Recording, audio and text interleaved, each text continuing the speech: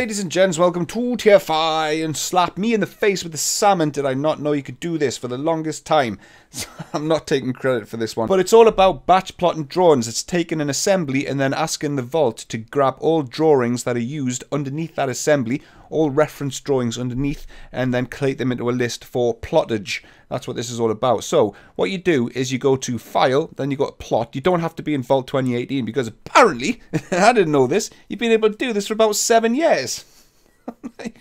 Must have been like 10 years ago I last checked. Never mind. Right, so in the Plot Manager, right, this is Vault's Batch Plotter. You go to the Add button here, right, and you've got Add Related File Sheets and Add Related Item Sheets. And I'm just going to deviate and digress just a little bit here. You know, that's what I do best. Right, let's have another little chat head. Now, it might just be a cultural thing. It might be a regional thing. But nobody ever in the 20 years that I've been doing this within my little bubble has ever referred to a drawing as a sheet. It's not a thing. Nobody's ever called a drawing a sheet. So I've looked at these two settings dozens of times over the years, and it's never once occurred to me that that's what this does. Because sheet, yeah, all right, fair enough. A sheet of paper is a drawing is a sheet of paper, but that's like referring to a car as a hunk of metal. All right. Oh, we're gonna go buy a hunk of metal. Oh, let's go drive the hunk of metal. It's a drawing. It's not a sheet. It's a drawing. Anyway, I digress. Right, let's go. Let's back on track. It may be a regional thing, cultural thing. I don't know, but don't mind me. I like to whinge. That's what I do best. Right. So, add related file sheets. What you do is you then browse to the assembly that you want it to search for drawings underneath. So we'll go to Engineering Data, GeForce GTX 970, and I'm going to go to my top level assembly, which is this one here, and then it's going to scan through all of the subparts and sub-assemblies underneath this top level assembly, and then it'll grab all of the drawings that it finds and then put them in a list here.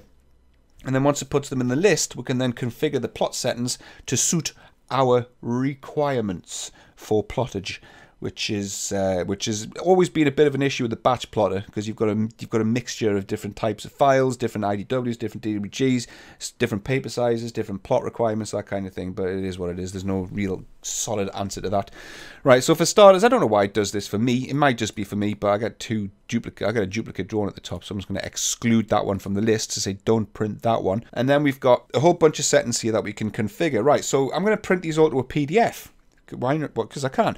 And for some reason, I don't know how, I've ended up with an Adobe PDF print driver. I think it came with my Creative Cloud suite, but apparently I've got one.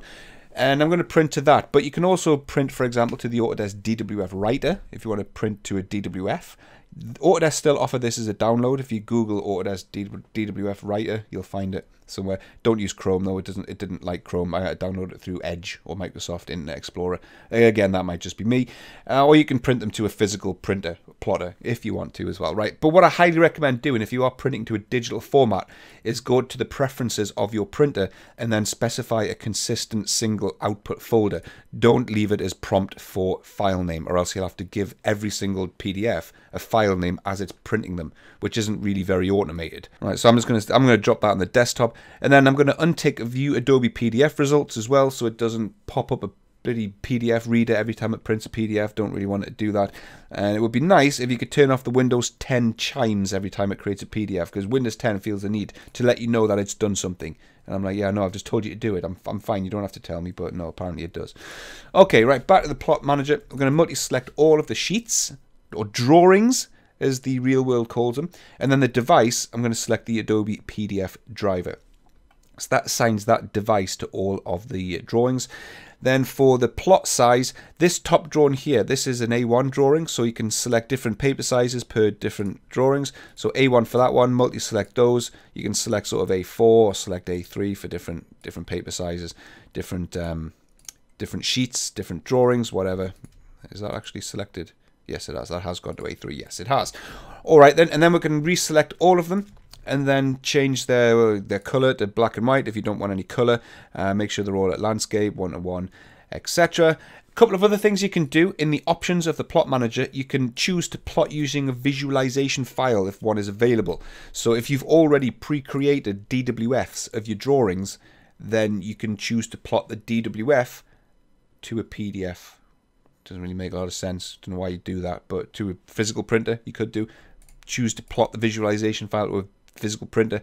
But either way, instead of actually opening up the Inventor drawing and printing that, it'll open up the DWF and print that to whatever device you select. And you can also choose a watermark as well. This has been enhanced, possibly added. I don't know, because I've really genuinely never used the plot manager before.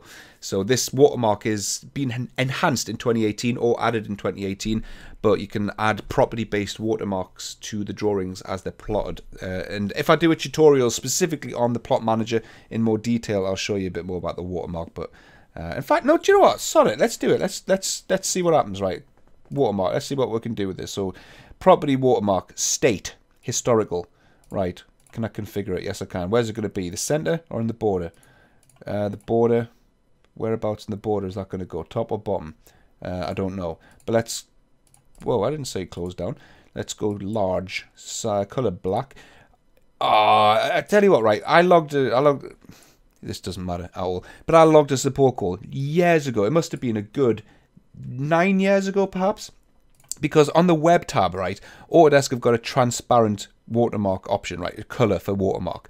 It doesn't work. It doesn't work. For some reason, you can give it... In fact, no, let's do that. It's transparent watermark. And I bet you that it doesn't come out transparent. In fact, let's put this right in the center so you can't miss it. And then OK. Right, let's see what happens. So click OK on the plot options. And then you can also save your plots to a list. So if you do have, say, dozens of drawings and you don't want to have to keep scanning the assembly over and over again, browse it to the assembly over and over again, you can save this to an XML list, which you can reload in the future. And then it saves you a bit of time, obviously, which is good. Right, once that's done, you hit submit. Right, and then it's going to say, do you want to save your plot thing to a list? I'm like, no, I'm all right, actually. No, I'm doing the video, and then I'm never going to do it again. Right, that's it. It's now plotting your drawings to a PDF, and it's going to dump them on the desktop. So in a second, you're going to hear Windows 10 kicking the hell off. There we go. And then GTX 970, and we should get 4 more PDFs generated. Let's see if we get a watermark. Oh, looky, Autodesk. Does that look like transparency to you? No, it doesn't. Does it? It doesn't. I love it. Oh, you gotta love it. You've gotta love it, man. You gotta laugh. You've gotta laugh. Right, but anyway, there's my 5 PDFs, all with their Autodesk transparent watermark. And the quality's pretty good, though. You've got to. I don't think Autodesk can take credit for that, though. That's the Adobe print driver actually creating the PDF. But it's worked pretty well. It's printed them to the right size. So this is the A3 PDF. The A1 PDF is this top level one here. So that one's come out pretty nice, actually. It's pretty nice. Borders are pretty solid around the outside. Margins are all good. That's all sound. That's good. And there we go. There's our 5 drawings automatically plotted from DWG to PDF, all contained within a single assembly BOM. Right, speaking of assembly BOMs, what you can also do is the same thing from an item structure. Right, if you think what the hell are items, I ain't going there. Not in this video. I'm not going to go there, but I need to create items, obviously. Right, so we're going to go to the top level assembly, and then we're going to assign that to an item. And I think I've got my vault set up all right. I think I've got it set up to enable BOM rows, turn them on.